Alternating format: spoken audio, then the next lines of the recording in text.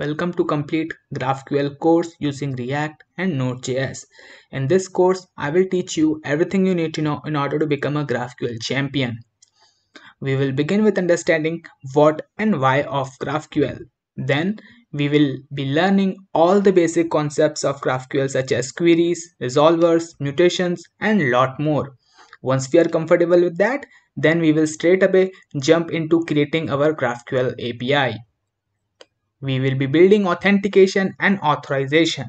Then we will work on sending and receiving messages. Then we will start creating our neat, clean and beautiful UI using React and Material UI. Then finally, we will be learning about Apollo client hooks for consuming GraphQL API and server-side state management. Then finally, we will take our application to next level by adding subscription for sending and receiving messages in real time.